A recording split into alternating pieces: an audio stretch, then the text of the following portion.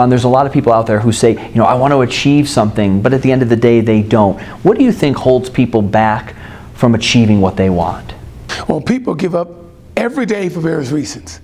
There's a want, there's a need, and there's a must.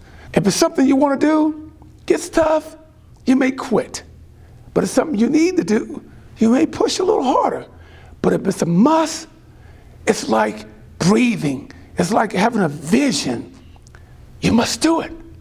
There's no quitting, no giving up, no falling short.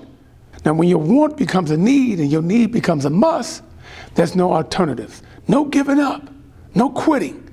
That's that winning edge. Your must is very important. I like to teach people how to turn your want into a need and your need into a must, because there's nothing more powerful than a made-up mind.